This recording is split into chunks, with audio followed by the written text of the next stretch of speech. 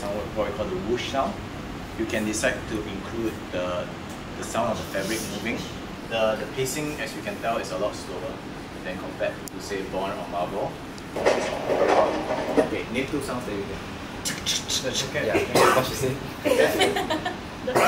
The face. Yeah. Anyone has any questions about anything in general? No? Alright. So now we're gonna go into the more specific aspect of it. You go to this new project. So from here you kinda wanna select which folder you wanna put it into. Okay, let's say that 4 strikes. I wanna speed it up, okay? So what I will do is I will track back to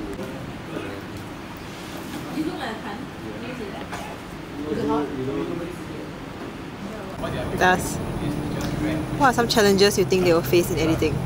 I think the main challenge is actually just stitching the clips together and then getting a good pacing out of it. Because like one of the challenges that I faced at the start was that I don't know, when it comes to handles, I don't know where do I cut. Do I cut on action? Do I cut before, after? And like, does it make my pace slower? Does it make it pace faster? Does it make it wonky? So I think it's just getting the groove of the pace of the cuts and the reason for the cuts. when I'm fighting to the left and my forces go to the left, I go to the left. Then go to the right. And then up, down, up, in. Bam, bam. I kind of went with my dodge and the kick went a bit down, so I went a bit down. Do you get the idea? What do you think is the biggest obstacle they'll face in editing? Okay, so for people who have never touched an editing program before, I think the biggest challenge is going to be the user interface. Especially for programs like Premiere Pro, it is very not beginner friendly. So it will take some time to get used to, like, even something as simple as like dragging the clips, putting on a timeline and like doing simple cuts. Right? Might take a while to get used to because it's very messy and there's like a lot of words on the screen. But other than that, the stuff that they're doing is not too complicated, so I believe that they can pick it up quite fast. So yes, I have confidence in everybody. So I noticed you've been going around to help a lot of them or give them advice. So what is one thing that you notice amongst all of them? They tend to want to strive for perfection, which I think is not a bad thing to do. But what I think they should do is to focus on the big picture and get the full edit out instead of worrying too much about tiny details, especially since not all of them have access to proper software. So they should just practice the concepts they learn and then not worry so much about their limitations. We're gonna go around and each of you guys are gonna show what you're got. Don't worry if it's imperfect, so is mine. OTS, I wanted Lucas to walk in to an OTS, so it's a little more fluid. Then the brick is here now.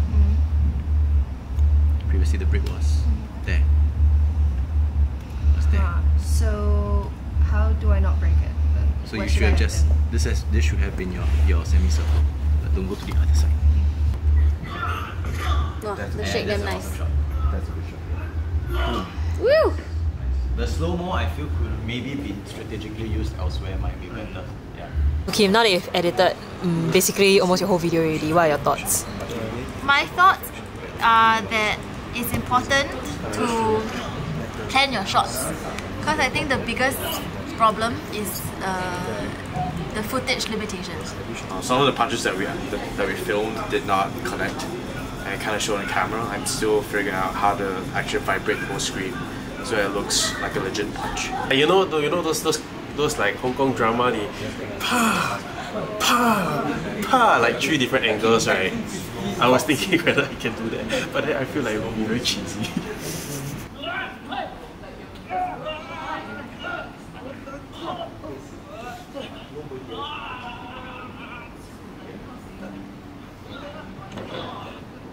I feel like we all did so well for our first time. Most of our first time. Yeah, I feel like it was going pretty well. A lot of people had like really cool ideas. I think it's always like, I guess like an experiment, like especially trying something out for the first time, or like first-ish time. I don't know how much experience people have had. But yeah, I think it feels very cool. There's a lot of like things to explore, and we're learning a lot about the theory of it and stuff, which at least for me I wasn't so aware of to start. usually I edit like very dramatic stuff, and today is the first time I'm really truly getting my hand in action stuff. So I still feel like it helped me a lot. I've learned a lot of like tips and tricks, like frame cuts, you know, taking note of Conti, and also like the variety in the shots. So I'm still very happy. Like, I still feel like I learned a lot. So that about covers it for basic editing. On a small note, next week will be your midterm exam.